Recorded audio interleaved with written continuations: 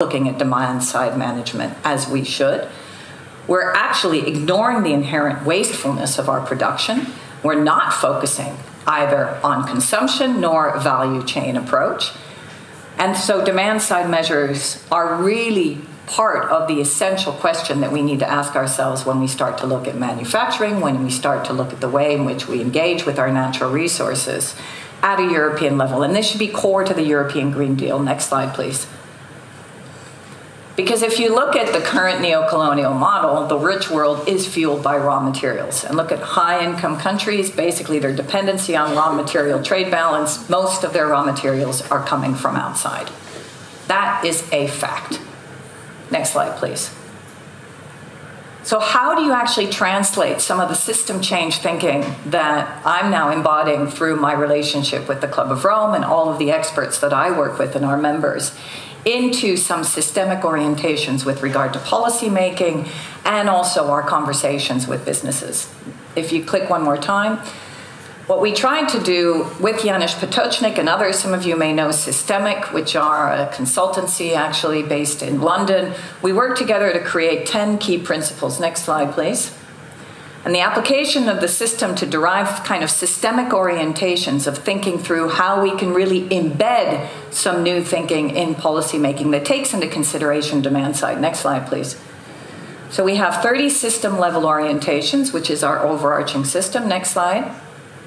3 to 5 ecosystem level orientations. Next slide. 50 champion orientations. Those 50 champions are new business models and thinking, and there are interrelationships, how we can optimize between different businesses and industries and really create a systems approach in order to reduce our impact and fit within the planetary boundaries. Next slide.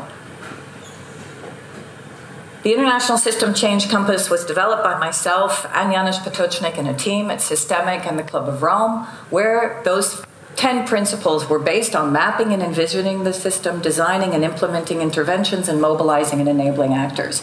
And you can see that we have brought in the original limits to growth thinking, but also the planetary boundaries into 10 key principles. And under each of them, we've been working with the European Commission in terms of what does that mean in terms of policy. Policy coming out of DG GROW, the Directorate General that deals with industry, policy coming out of research and innovation, etc.